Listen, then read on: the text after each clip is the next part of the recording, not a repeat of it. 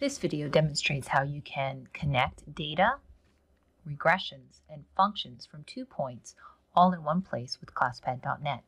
We're going to start with data, so we're going to click somewhere on the screen, bring up our options, and choose the data sticky.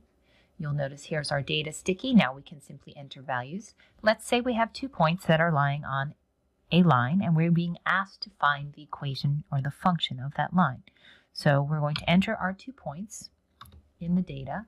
So -3, 7, and our second point is +2, -1/2, which we're going to enter as 0.5.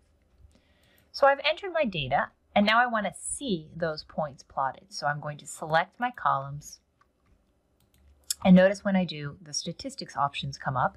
I'm looking for a plot of these points, the graph, and so I'm going to choose scatter plot.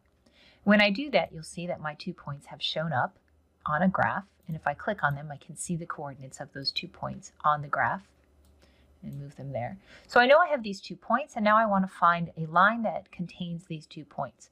The quickest way is to use my data table again. So I'm going to go back to my data and select my 2 columns again, and this time I'm going to hit the back button and I'm going to choose regression.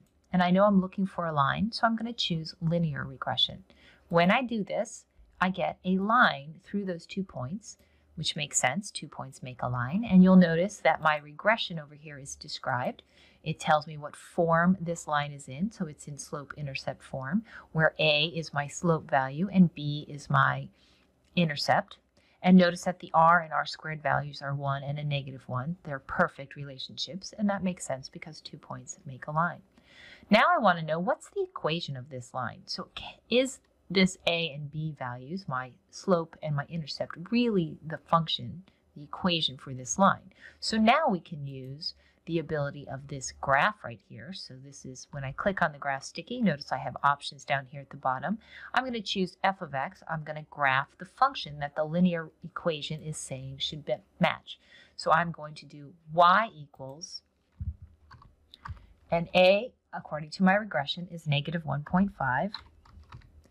Then x, -1.5 x plus a v value of, or a y-intercept of 2.5. When I hit enter, you'll see that my red regression line is now green, and that's because the function is an exact match.